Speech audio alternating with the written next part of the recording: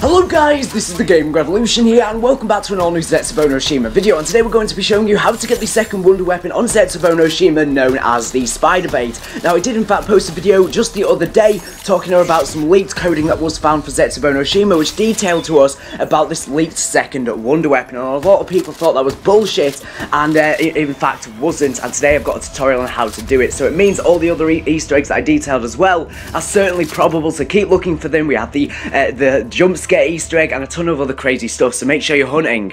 Okay, so the first step in order to do this Easter egg is you want to grab yourself the Skull of Narn-Starper. If you don't know how to do this, there'll be a link to a tutorial down in this video's description. Now that you've managed to get yourself the Skull of Narn-Starper, you need to wait until a spider round starts. And what you need to do is when the spider round starts is you want to start mesmerizing all of the spiders. Now, this won't kill the spiders, in fact it won't really have an effect on them.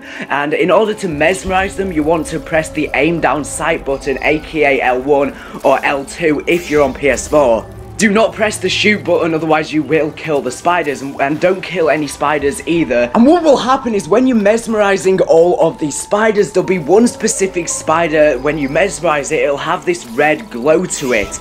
And as soon as you've figured out which spider that is, you then want to kill all of the other spiders. And then you want to take your spider with the red glow on it, and you want to take it over to the purple water. And what will happen is when you take this glowing red spider over to the purple water, it will in fact start to drink from the water. He'll drink for a little bit, not too long, and then he'll stop drinking. As soon as he stops drinking and he starts moving again, you then want to take him over to another one of the water locations. So you can take him over to the blue or green, it doesn't matter which order water you take him into. The other one to take him over to, let's say, the green water, for example. So take him over to the green water and you'll see that this glowing red spider, once again, will start to drink from the water. And again, as soon as he stopped drinking, you then want to finally go ahead and take him over to the blue water, where you'll again see him start drinking, and this will be the first step into completing this Easter egg. Okay, so now that the spider has drunk from all three of the ponds, you want to make your way over to Lab A, and you then want to lower the cage down, so you must have the power on, obviously. So just press square X or F to lower the cage down, and when you lower the cage down, you then want to lure the spider into it,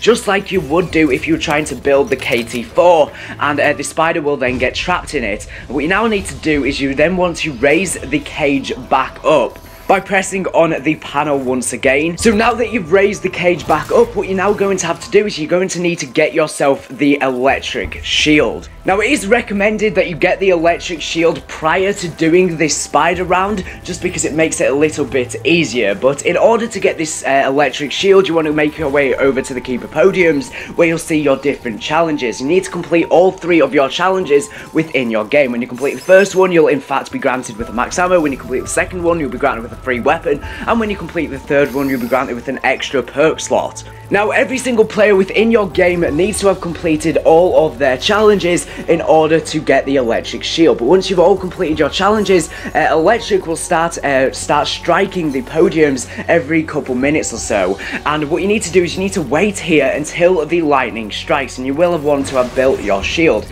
And as soon as the lightning strikes on the floor, you then want to pull out your shield, and you'll see that it becomes electrified. Now, make your way back over to Lab A with the electric shield, and when you make your way over there, you then want to melee the panel for the actual cage. And when you melee this panel, you're then ready to lower the cage back down. So as soon as you've electrified it, press square X or F to lower the cage back down. Now that you've lowered it back down, you just want to survive for 2 more rounds. So it's pretty simple, pretty easy to do, but once you've survived those 2 rounds, you'll see that another spider round will out of nowhere initiate when it shouldn't do. You may notice something peculiar, because all the spiders that spawn in on this special spider round will in fact have this red glow, just like the original spider did at the start. Now, all you need to do is finish the round off by just killing all of these glowing red spiders, and as soon as the round finishes, you want to make your way back over to Lab A, where you'll be able to raise the cage back up again by pressing square X or F on the panel. When you in fact raise the cage up, there'll be this massive spider cocoon that will in fact be webbed up in the center of the cage. And this is just absolutely sick, because when I was leaking all this coding to you and showing you guys it from the real DF, I was talking about how this Easter egg is going to have something to do with the cocoon and stuff like that, and it's pretty much all come true. When you do this, the syringe will then inject itself into the spider, and there'll be this red serum that will in fact come out, similar to the part for the KT4, and then you can press square to in fact pick up the spider bait second wonder weapon. Now, in order to activate this wonder weapon, you need to in fact press right on the D-pad, and once again we found this out from the code. We did in fact know this. And when you press right on the D-pad, you will then turn yourself into a spider and you'll be able to kill zombies, and it's just crazy. This is just an absolutely insane wonder weapon. I wouldn't say it's that powerful, but it's just certainly a cool wonder weapon to use. It's just so fun, really. I mean, what if there's one like this where you can in fact control a thrasher? That would just be sick.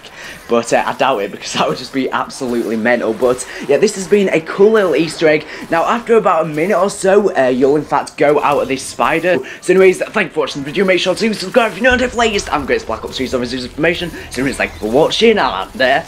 Bye.